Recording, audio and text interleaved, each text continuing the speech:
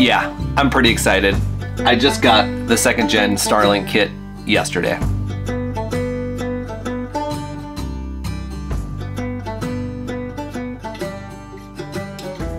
I gotta be honest, as a full-time RVer, I just didn't think Starlink was something that I necessarily had to have. It was $100 per month. You had to find open cells for service. You had to set it up, tear it down, and it was just so new that I didn't even really look into it that much. But as soon as I heard that roaming was enabled, a light bulb just went off, and I think this is gonna be a huge game changer, especially for RVers.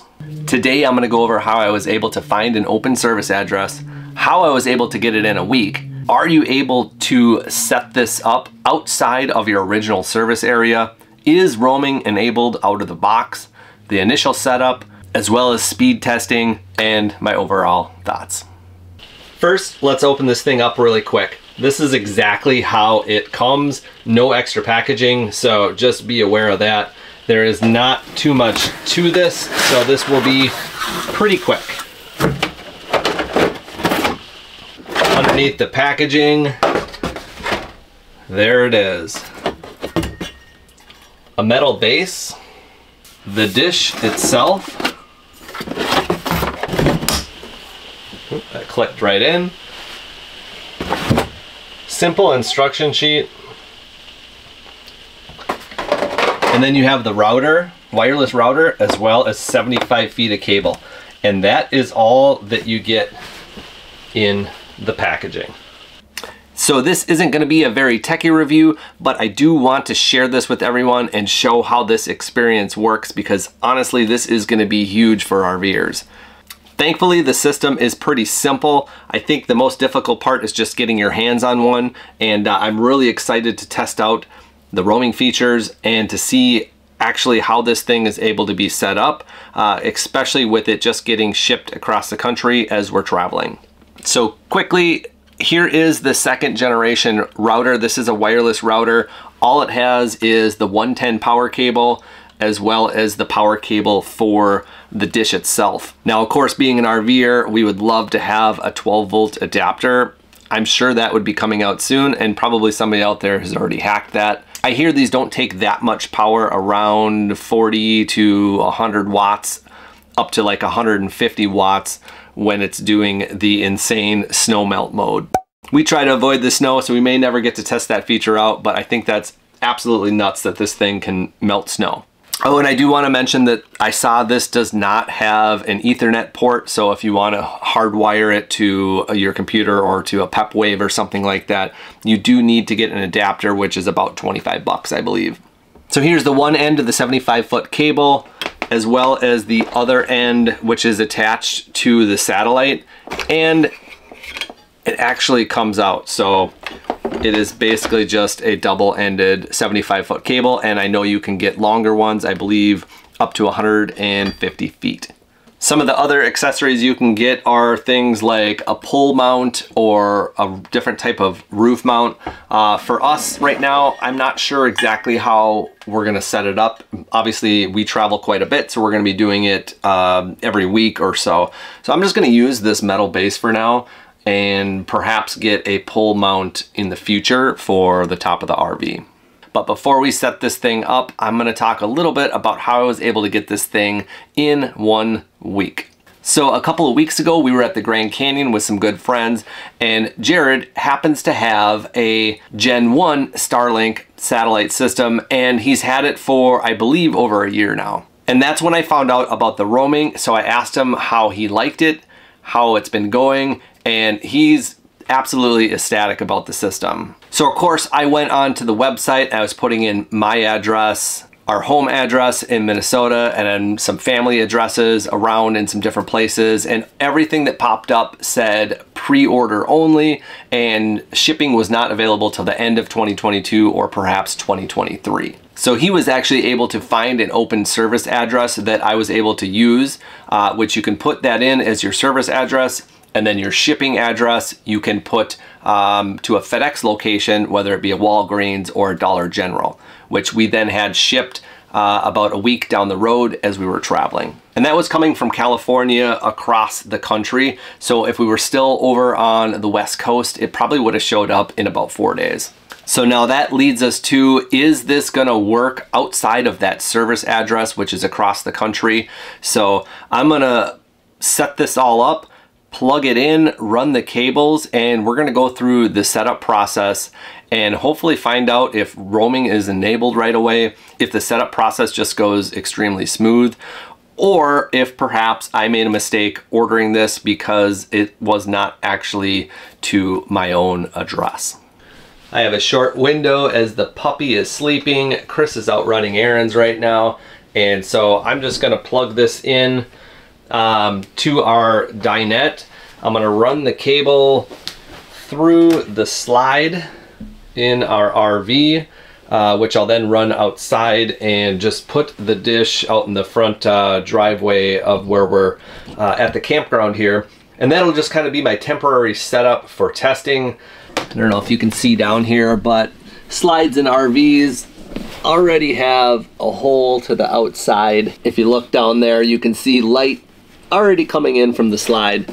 So I'm just gonna shove the cable through that, and then I'll grab it on the other side outside. He's only, oh, Louie. He's only 4 months old. How you doing, buddy? Hi. Hey, I'm making a video. Okay, the other end of that cable just goes right into the back of the router. See, it's already got the power light on. Okay, the dish automatically starts searching for satellites right away. I haven't even opened the app or done anything yet, and as I was setting up the camera outside, it started moving. So we're gonna go ahead, open the Starlink app up and just follow the instructions, start setup. Pretty simple, plug it in, connect to Wi-Fi, join the Starlink Wi-Fi. Looks like we're already connected. Wi-Fi name, I'm gonna set up a password. Just gonna set up a temporary one. So then I'm gonna click on to my new Wi-Fi link called Titanium, and the dish says it is booting and offline.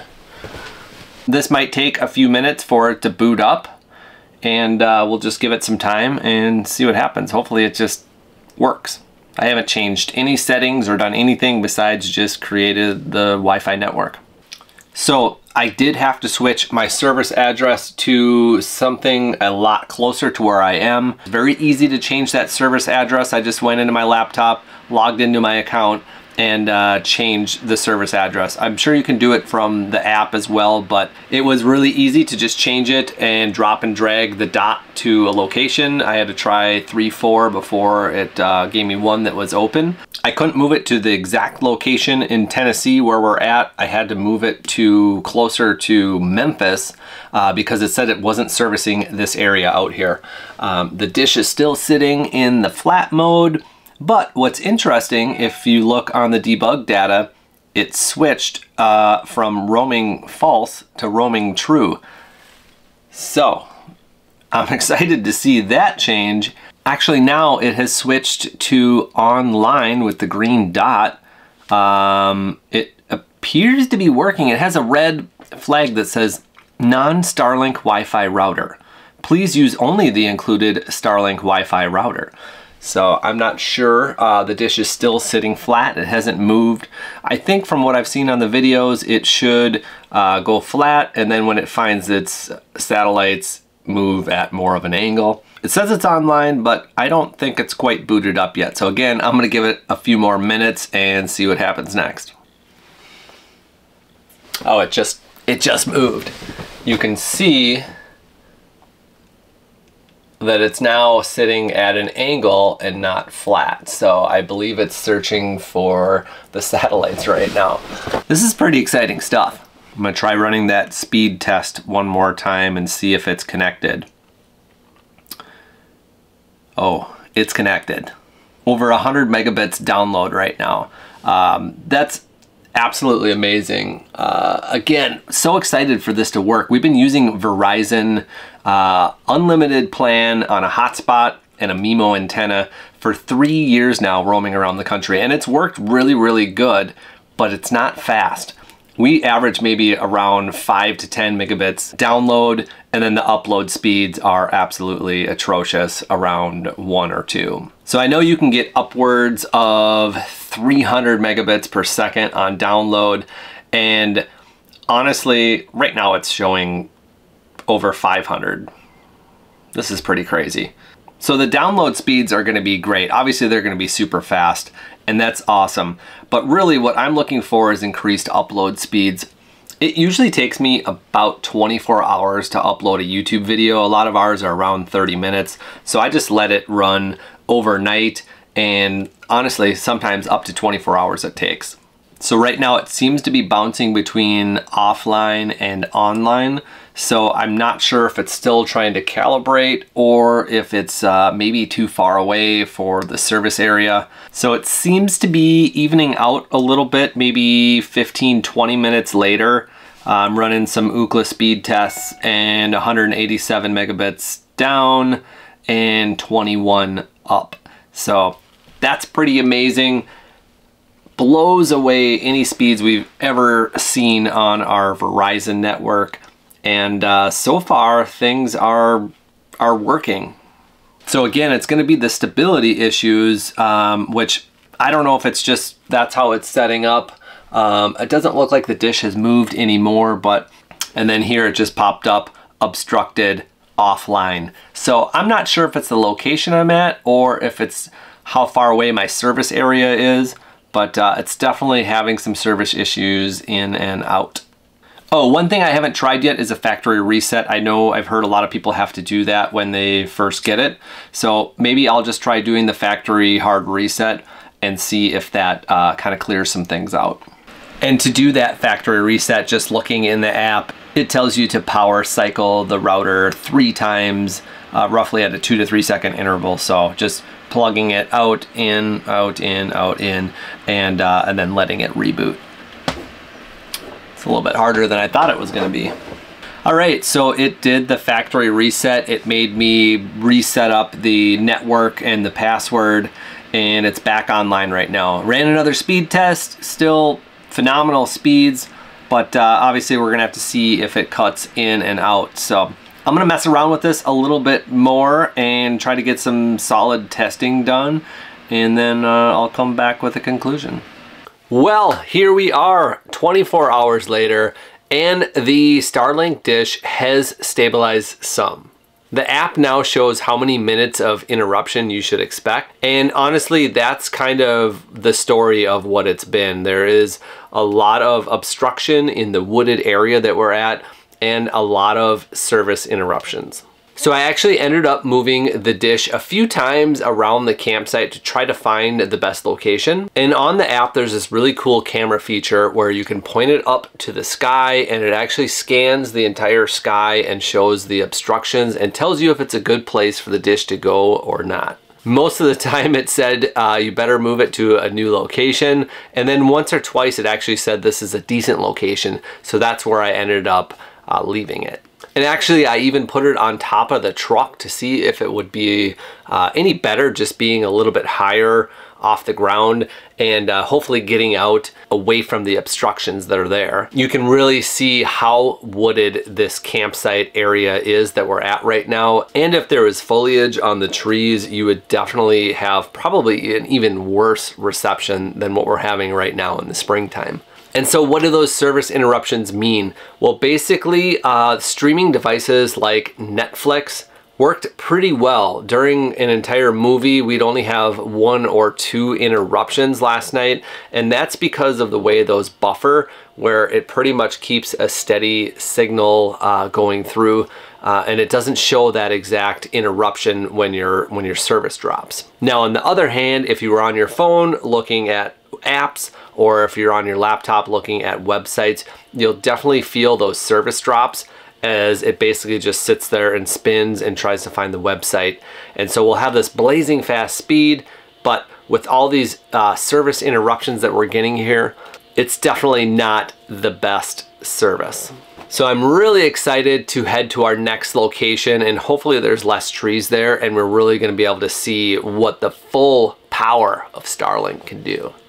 So overall, I'm really excited to add this to our full-time RV life, not only for all the new remote boondocking locations that we're going to be able to start looking at, but also for fun locations like national parks. That's one of those things that almost every single national park has zero service, and it's going to be so great to be able to spend a little bit more time there. Usually we would just spend a couple days and then head on out because we need to have service for our business, but to be able to spend an even a longer amount of time and be able to work at the same time, it's going to be amazing. Plus all the rural state parks as well as campsites all over that just don't have good cell signal. This is just going to open up a huge network of places that we can stay at, and I can't tell you how excited we are. So stay tuned for updates in our regular videos that you would normally see, as well as dedicated episodes on Starlink coming up.